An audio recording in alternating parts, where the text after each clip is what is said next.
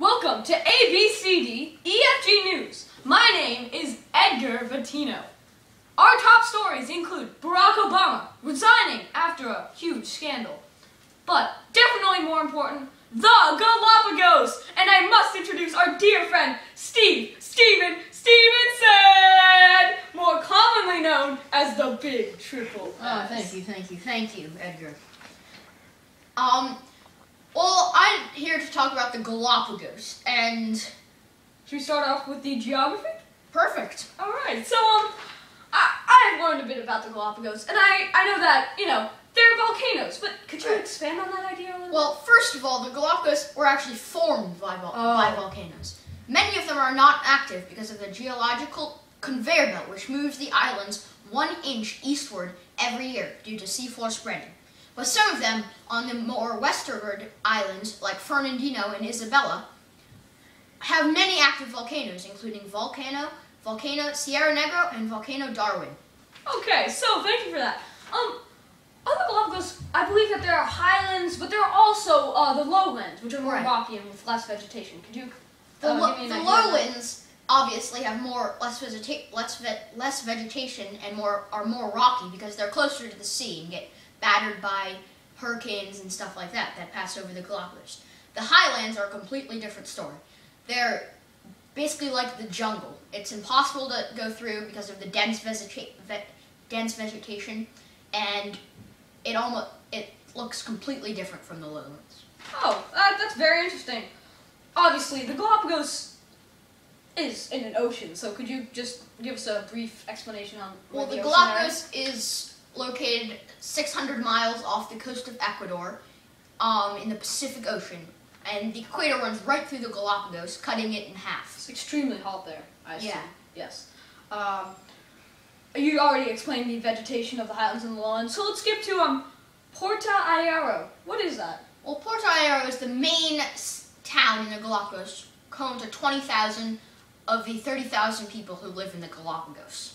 A low population because in order to become a resident of the Galapagos, you must marry someone who is already living on the Galapagos. Oh, that's tough. But there are 12 main islands, I believe? Yeah, there are 12 main islands, which include North Seymour, Isabella, Fernandino, Genovesa or Tower Island. Right, those. And there's many other smaller islands, including Delphinus Major, Delphinus Minor, and Sombrero Chino.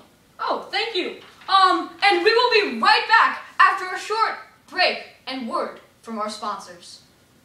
I asked my friend Dan to see whether he could notice an improvement in the air quality after spraying our new Febreze Mango.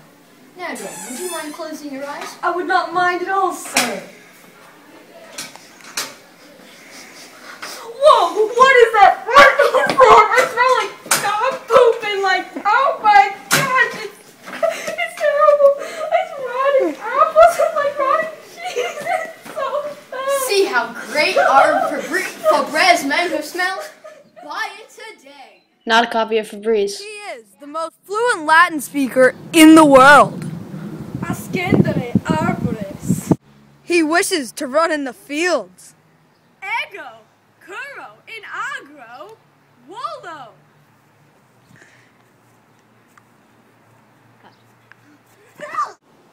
He's very coordinated. Oh! Ew! Oh, Sangue. I don't usually buy Latin textbooks, but when I do, I prefer Ecce Romani 1. Valete discipoli.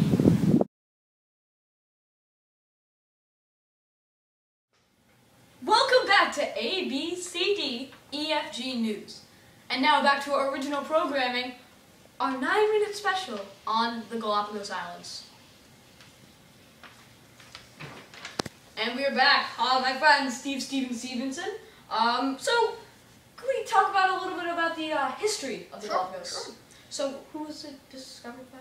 Well, the Galapagos were discovered in 1534 by the Bishop of Panama when he was sailing for Europe, but he got blown off course by a series of tropical storms and hurricanes. Pretty big off course. But When he landed, he saw the Galapagos in the dry season, which is not a pretty sight.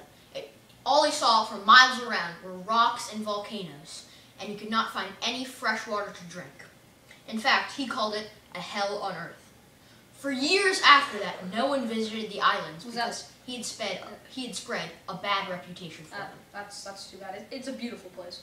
It's not interesting. Later, on September 16th, 1835, Charles Darwin's ship, the Beagle, landed in the Galapagos for a final stop before their destination back in Europe after mapping the whole entire world. Darwin, only 26 at the time, was a young naturalist. While there, at first he saw what the Bishop of Panama thought it was, but later he realized the true beauty of the islands. He collected many samples of animals, rocks, and minerals. And later, while on the boat, he developed his theory of evolution, which is one of the most well-known theories in the whole world today. Also, in 1854, he published his book, The Origin of Species. And what's that book about?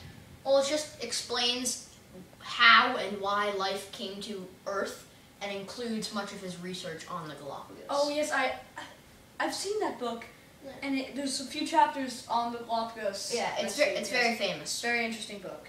And so next we will be right back with the wildlife of the Galapagos.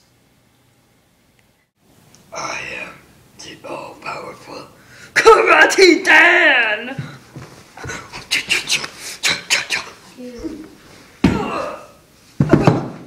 You've all heard of Karate Dan, but have you heard of the new Karate Dan Learn at Home DVD?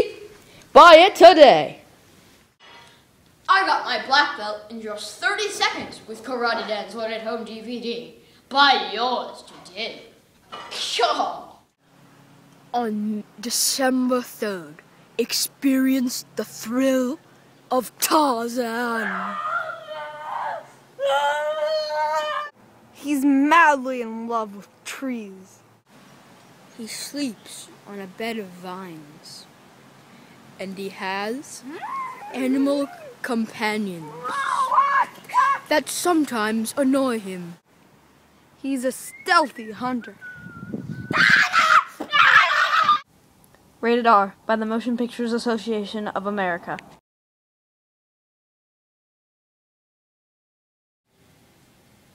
Welcome back to ABCDEFG News.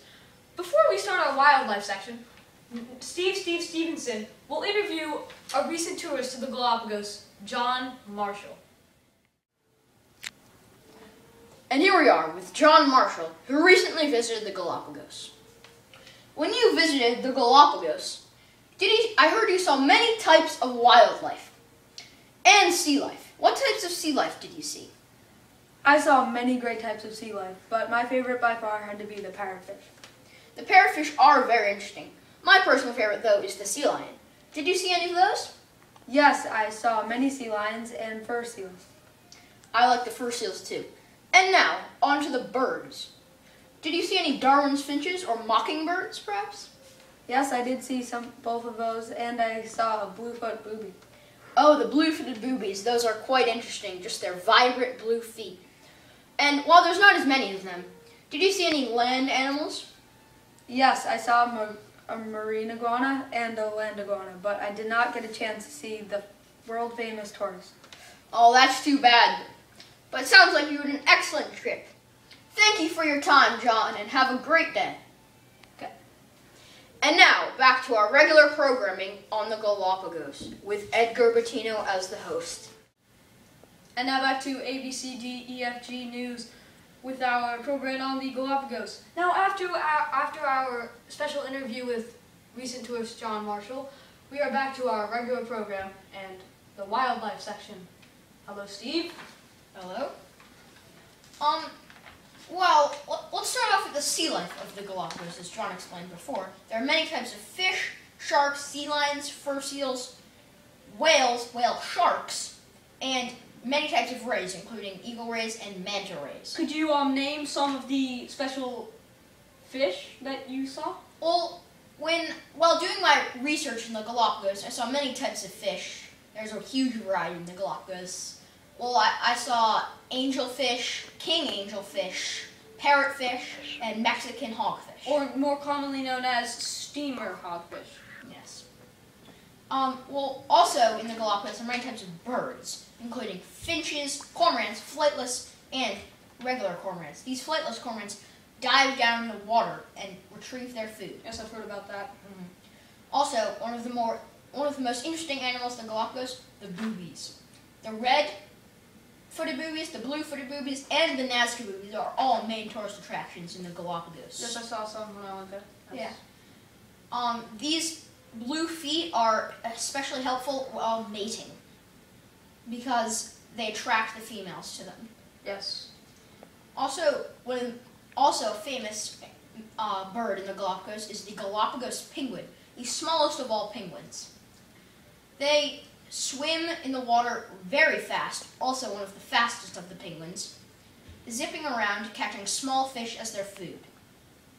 Did you happen to see any mockingbirds there? Oh yes, mockingbirds are very common in the Galapagos and are in fact the birds that Darwin used to conduct his research in the Galapagos and write his book, The Origin of Species, as I explained before. That is true.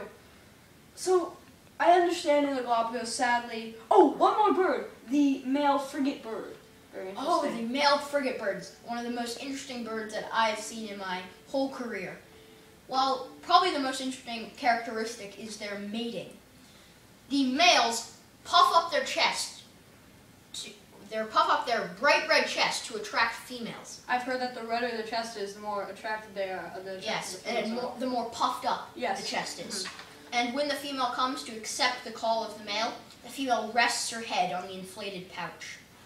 Okay, so I've heard, I said before, there's not many land animals, but there are some. Did you see some? Yeah, there are a few land animals, including the land iguanas and marine iguanas, who dive down into the water to retrieve their food, which is the algae growing on the rocks below, and then they return to the surface to warm up in the hot sun on the equator.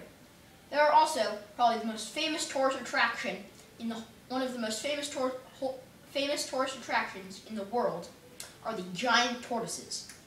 These giant tortoises reach up to be 600 pounds.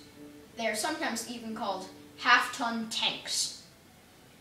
They also eat up to 10 pounds of grass per day. Wow, that is an absurd amount. It is. All this wildlife in the Galapagos would not have survived without the help of the Galapagos National Park Service, which you're not allowed to get within 2 meters of the animals, or you're supposed not to. But many people do, which has endangered some of the species of wildlife, including the mangrove finch. Yes. You're also not allowed to take anything like rocks out of the national park, and you're not allowed to touch the animals, or you're not supposed to touch the rocks, but I guess you can't really help it because you're touching them with your feet. But yes, that concludes our special Galapagos program with Stevenson. Well, I have to thank you, Edgar. It was a pleasure being here. It was a pleasure for you to be here, Steven. Alright, so, and now we conclude our ABCDEFG newscast.